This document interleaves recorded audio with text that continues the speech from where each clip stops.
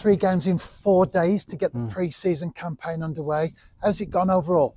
Yeah, really good. Important thing is we'll look at it there, just being in, assessed everyone. There's been no injuries, which is really important this part of the season, and people are getting minutes under the belt. So yeah, it's really good.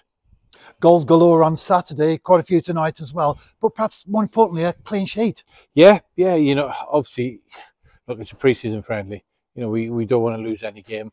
You know, want to keep a clean sheet and score as many as possible, but it is pre-season friendly. Like I just said, first and foremost, the most important bit was pre-season, was no one gets injured, and then secondly, can you win the game, and then thirdly, can you keep a clean sheet? And fortunately, you know, we've done all 3 tonight, and you know, just follow on from the weekend, and get people getting minutes. We're building on that, and you know, we're 3 weeks away today from the actual tie, and now we're looking in reasonable condition at this moment in time.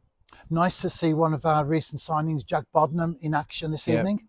Yeah, it is. Yeah, Jack, he was away last week. You know, he had prior commitments. He come in and trained for a week or so with, then he had a few days off, and he was back in this week. So good to get Jack back. Good to get him 45 minutes as well.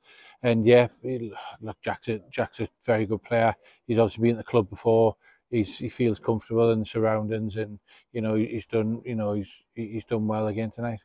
You mentioned the upcoming Champions League game there. The draw was made today. Your thoughts on that? Yeah, look, it could have been better for us. It could have been a lot worse. So you look at it, it was probably right in the middle of, if you look at the coefficient point of where the 5 clubs were that we could have drawn, it's right in the middle. So yeah, it's a one where, you know, certainly we'd be going out to try and win and go through. But obviously at this stage in the competition, then, you know, you're playing against the champions of every league in, you know, in Europe. So there's certainly not going to be any bad teams in it. There's going to be good teams in it, good managers, good coaches. And it's not going to be easy, but we've got an opportunity to, you know, if we get everything right, to have a good goal to get through. And we're off to Ireland next week as the pre-season campaign continues. Yeah, we are. We've got some good games there. We know we're going to play Bohemians behind closed doors on Monday. Then we've got a game on Tuesday against Barryclare.